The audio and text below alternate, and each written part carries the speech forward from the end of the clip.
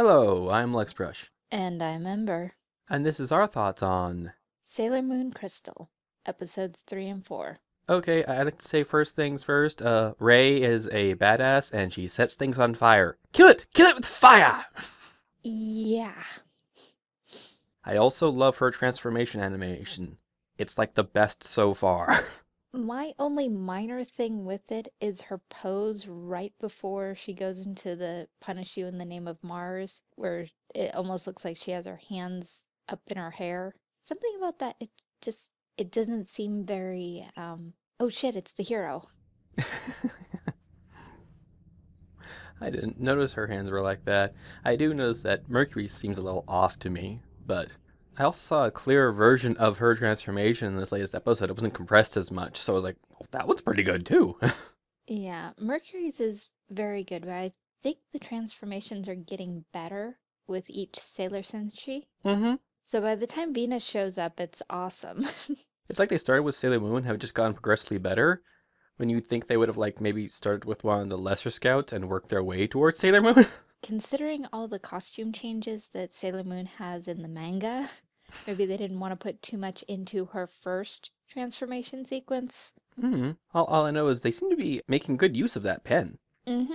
They're bringing it up a lot. I'm surprised. It was used a bit more in the manga than in the anime, but even in the manga it tapered off. And the flight attendant and the princess outfits were both included in the first anime.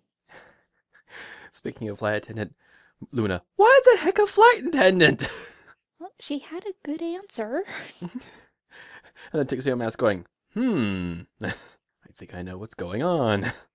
Help, guys, I don't... Going back to Sailor Moon in the alternate dimension. Help, guys, I don't know what I'm doing. Transform! That's a good idea. I think it was a little bit less of you're supposed to be a superhero, transform, and more of transform so we can trace your signature and teleport and help you. And I really like the way they've introduced Rei and her personality and everything. I prefer it much over the older anime. The Rei in the first anime is very aggressive and antagonistic. Yeah, very much like a Raphael if you were comparing them to the Teenage Mutant Ninja Turtles.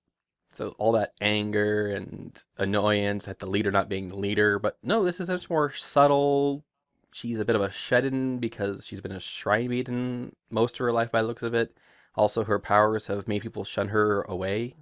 Right, so she's had the thoughts of why do I even have these powers? And in finding her comrades, she's gotten an answer.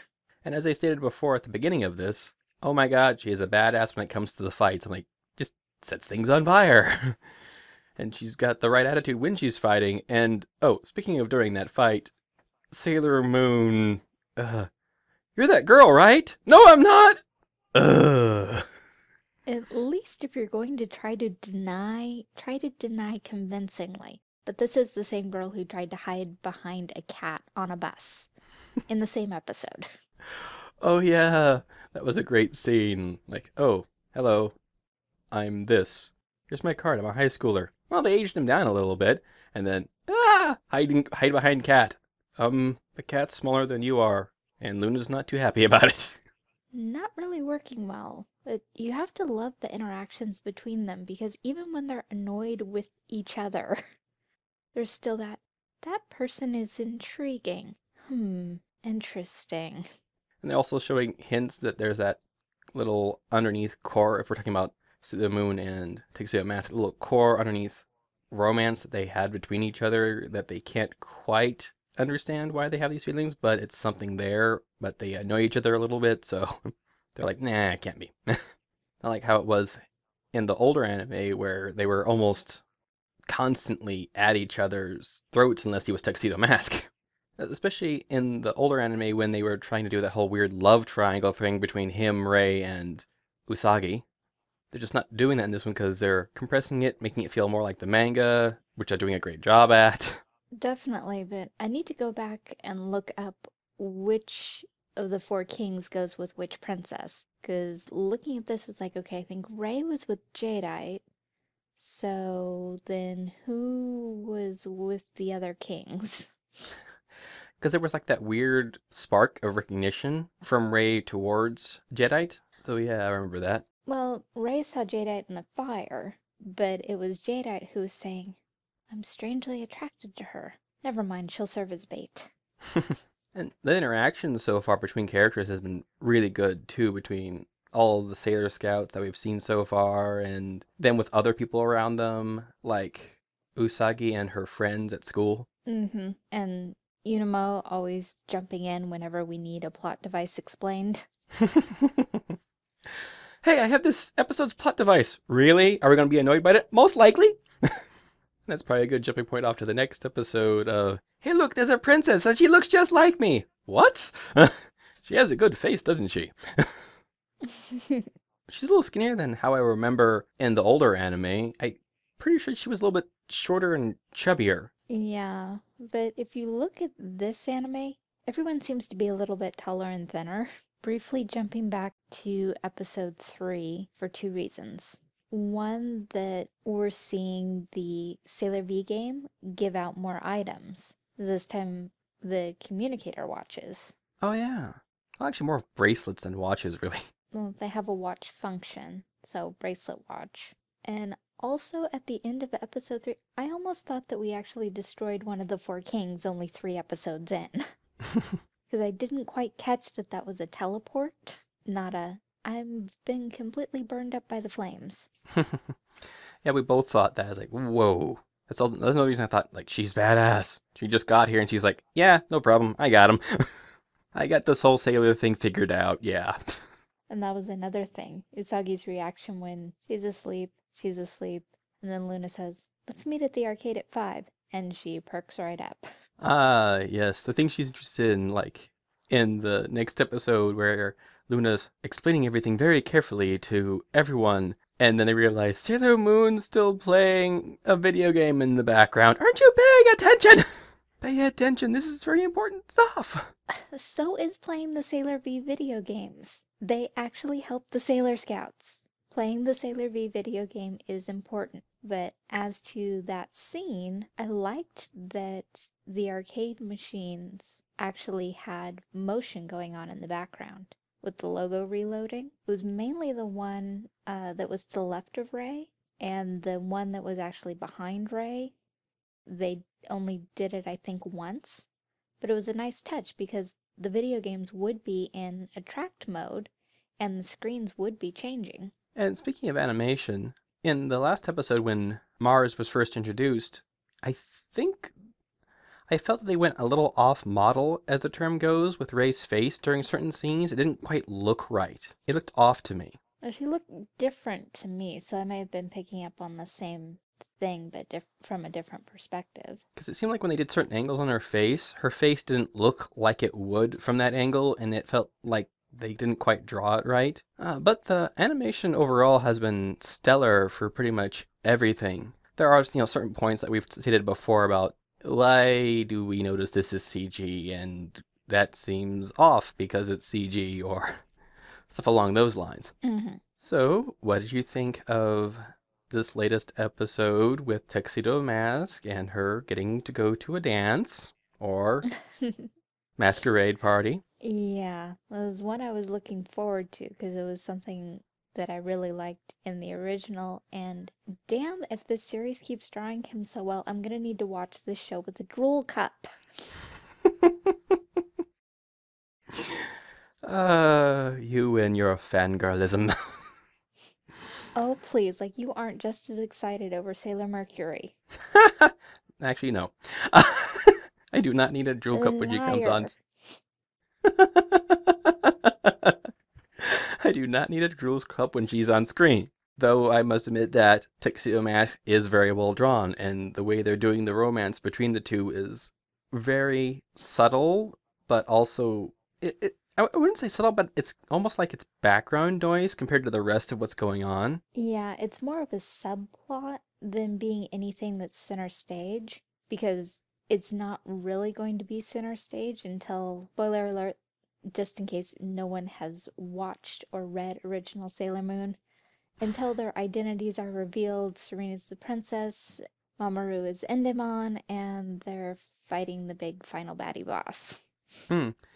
And since they're going close to the manga, that means when Sailor Venus is introduced, they're going to think her the princess, right? Right. I remember that being a thing.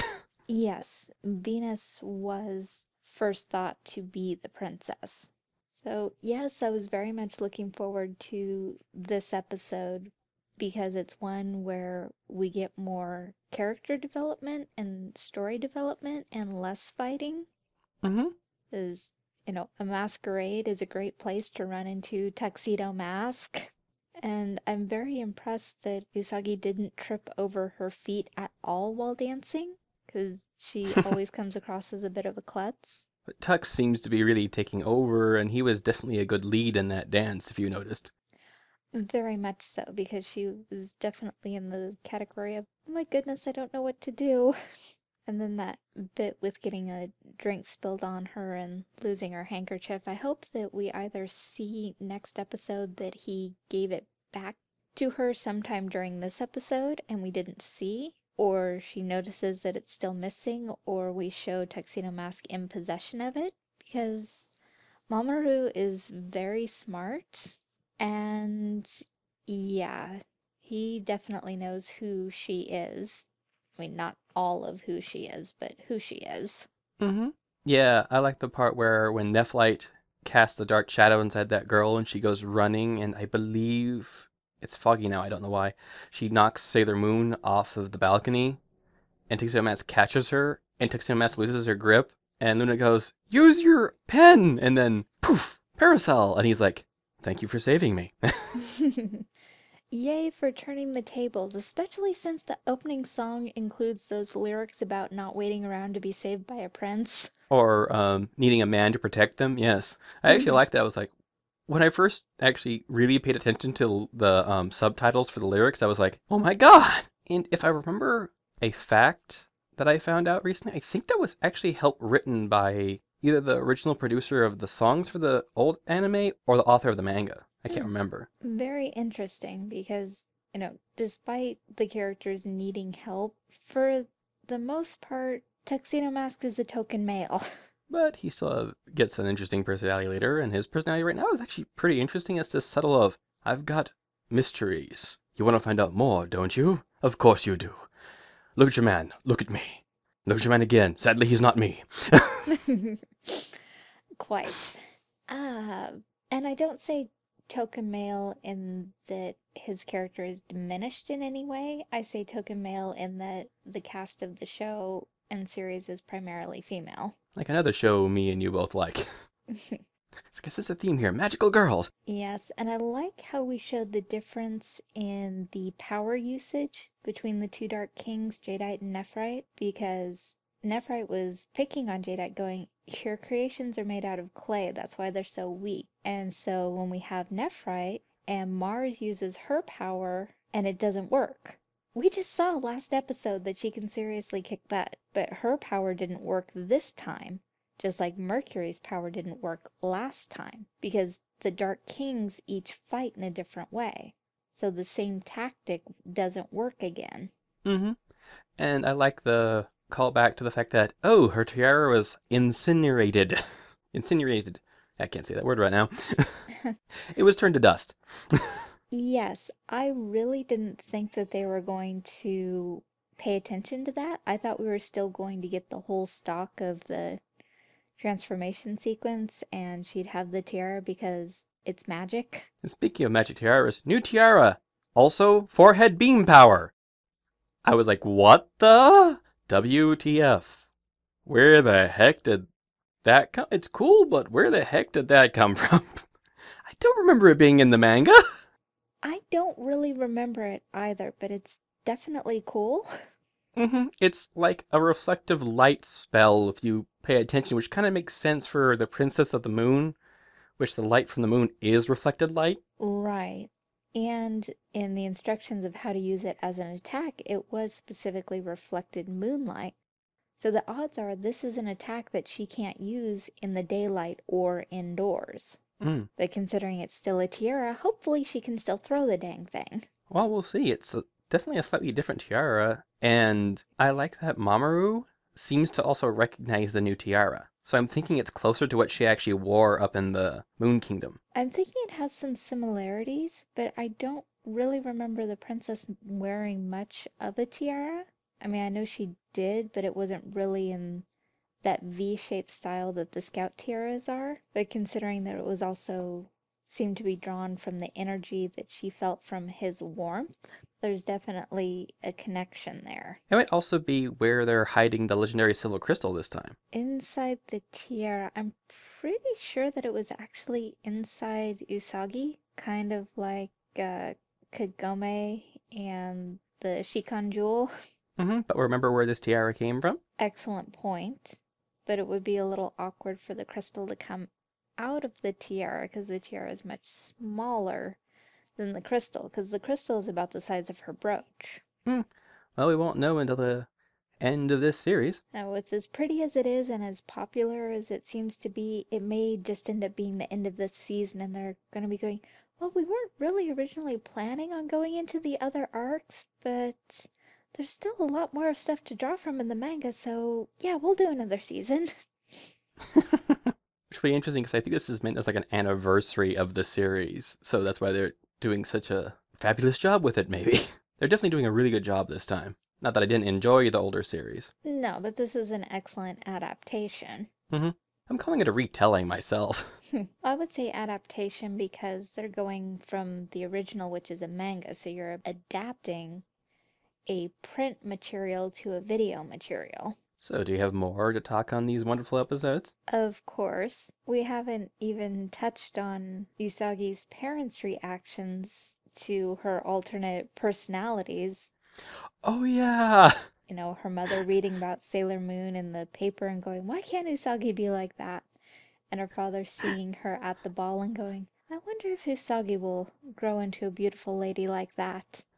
All I'm thinking is dense parents are dense. And we still have to touch on the moment when all four kings show themselves. I'm like, really guys, you just showed up to gloat. There are 4 of you to 3 Sailor Scouts. Kill them now. But Zippy wouldn't have a story. I know, but they didn't have to show up and gloat. The Scouts didn't have to know right away that there were 4 kings. We're only 4 episodes in. They already know about 2. You know, next episode we could have had Kunzite and Zoisite show up. The things you come up with.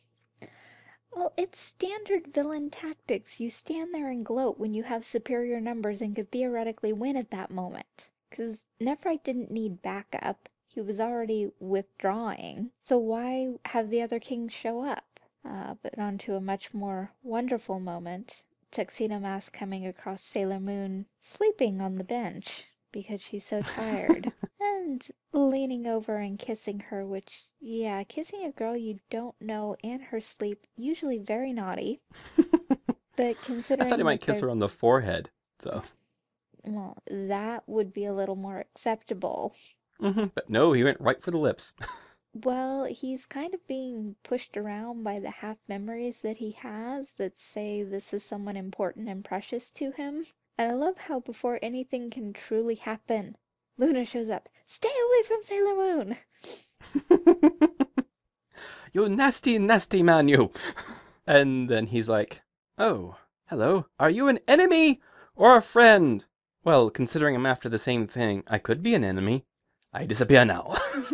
That didn't answer my question! Well, I don't think Tuxedo Mask really knows, because he is after the same thing that the 4 kings and the Sailor Scouts are after, but he's helped the Sailor Scouts out, so he's technically good because he doesn't want to see people get hurt. But they're after the same thing, that means they're technically against each other.